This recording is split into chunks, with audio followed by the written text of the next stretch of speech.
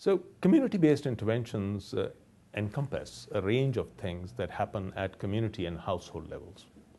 So at the one end, they could be just simple interventions that relate to supporting communities, women as well as men, in organizing themselves around support groups and creating the environment where people have the ability to sit together, plan, prioritize their own problems, and sometimes work on indigenous solutions.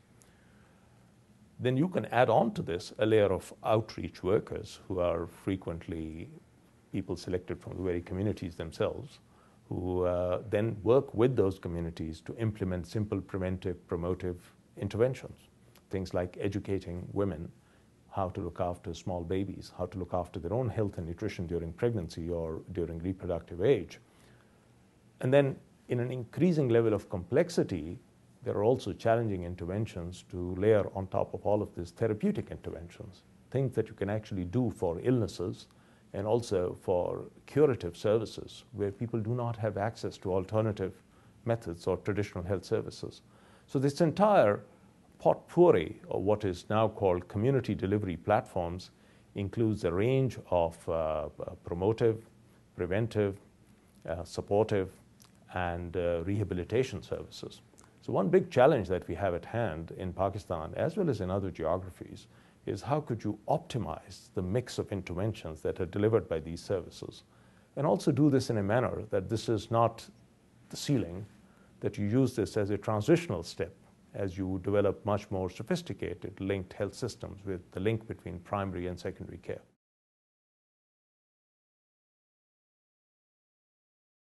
These community platforms and programs have played a hugely important role in firstly creating awareness in Pakistan of the inequities that exist.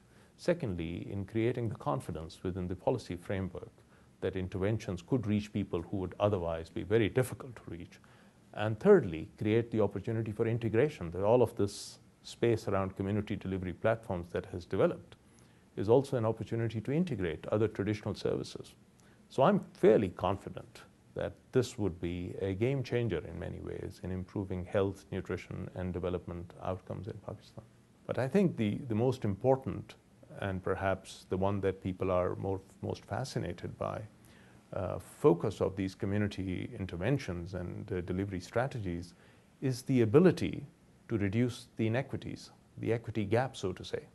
So for many of the interventions, particularly those that relate to interventions around maternal health, newborn health, it's very clear that the gap between the haves and have-nots, the gap between the rural and urban populations, even within urban populations, between those who live in urban slums and other well-privileged locations, the gap is huge. And to reduce that gap in a reasonable period of time, these community strategies or community-based approaches are the most cost-effective, expedient, and well-recognized way of doing so. And that's the attraction of this to policymakers.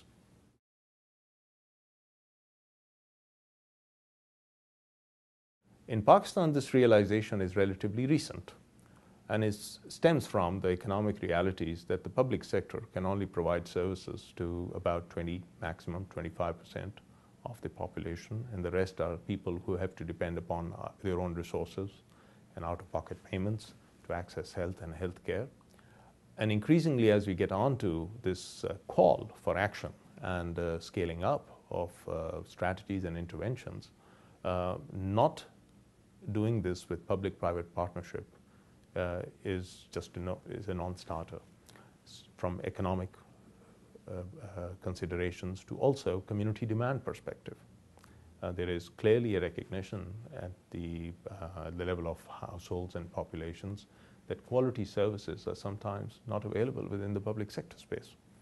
So slowly and steadily, the government is also recognizing that where it does not have its own writ and application, as in some very difficult rural populations, if it did not work with NGOs and other organizations who have a presence there, it really not be able to implement anything. Also, the development partners have been instrumental in encouraging the government to go that route. So today we have a much greater presence of the non-state sector players. But having said all of this, you still cannot take the state out of its responsibility for primary care. So particularly in the areas that I work in the health of women, newborn infants, and children, the basic services have to be provided by the state.